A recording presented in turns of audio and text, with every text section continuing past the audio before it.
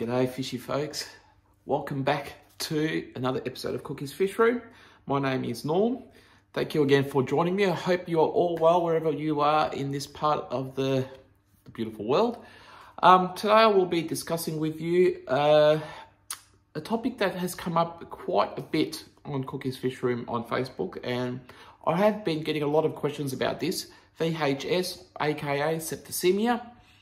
I have experienced this a lot myself, and basically this is a very common occurrence with fish, marine, freshwater, both. There's probably over 50 different species of fish that will suffer from this awful disease, and it's not something very easy to overcome. And I thank you all for joining me. And thank you again for those who've subscribed to us, and to those who have not yet, please do so. Hit that notification bell so you know every time we bring out a video that is here to help you. And thank you once again for those who already have. Now, quickly, let's talk about this really awful disease. It is one that I have had to deal with, unfortunately, that actually gets through quarantine quite easily. It's something that we really can't quarantine for, and thus it's not really covered in the Cookie's Fish Room quarantine process.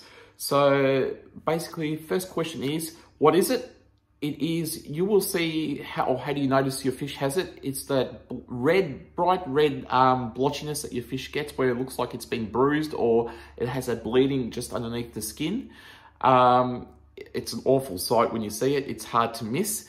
It can also, it happens anywhere on the fish where it has blood vessels, basically. And basically, you must be thinking to yourself, how in the world does my fish get this when I quarantine for it? And it's something that you often get without even realizing the fish has it. You can wake up one morning and there it is. So it could come with, in a couple of instances, it comes with age sometimes. The older the fish gets, the weaker its blood vessels get. It's just like humans, they get varicose veins. Unfortunately, our blood vessels do get weaker as we get older. And with fish, it's the same thing. As they get older, they also have weakened blood vessels. Now, another way of getting it is just through particles in the water as a disease. It comes through where you get your fish from sometimes, or somewhere the fish has been, or another fish that has it. It can be acquired from a fish that's already gotten and died in a tank, and your other fish will eat that fish. So two good practices, I should say, to avoid this is one, never, ever, ever, ever under any circumstances, putting any water from your local fish shop into your fish tank. You do not know what diseases they have, what treatments they have had put into that, medications they have put into that water, and diseases like columnaris, septicemia, even ick or epistalis, they can all be carried through the water column. So just be very careful with those. Never put the water in there.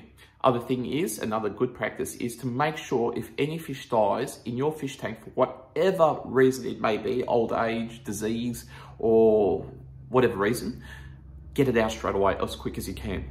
So not only will you have nitrates, ammonia and all that jazz to deal with, but you will also have diseases passed on to the other fish. Now, if you can get rid of that fish real quick, you reduce the chances of having that disease spread to the other fish.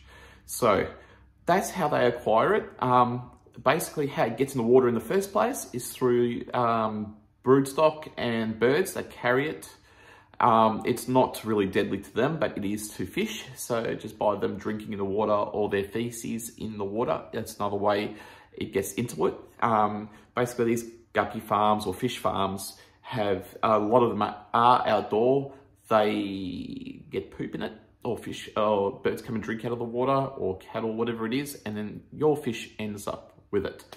So that's how it gets into the water. It gets into the fish via its gills. So the particles gets taken in via the gills.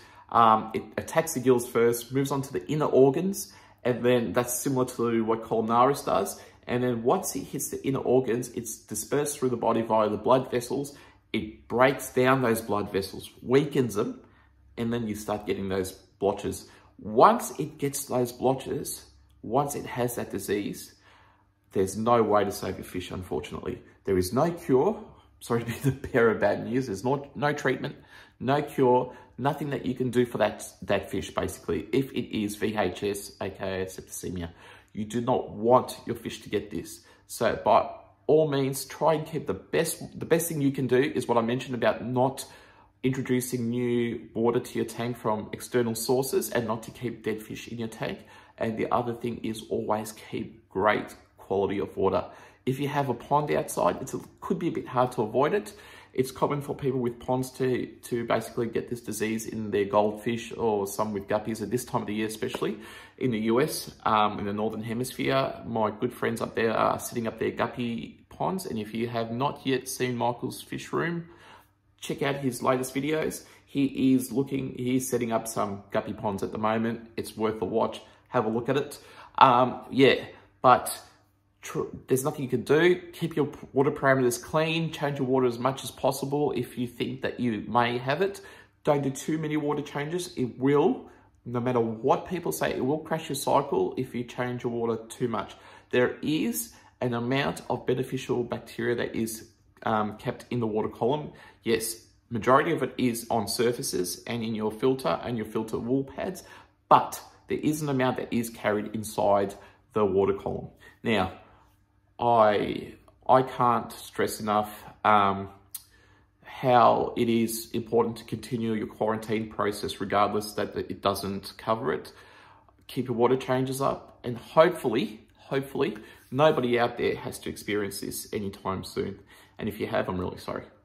So hope you're all well. Hope you are having a good time wherever you are in this wonderful world of ours. We are having a beautiful day here in sunny Melbourne in Australia. It is great.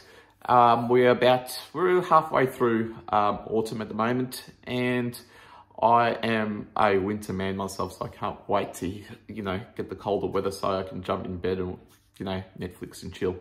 So hopefully you guys all are having a great time wherever you are. Check out our next video that's coming up.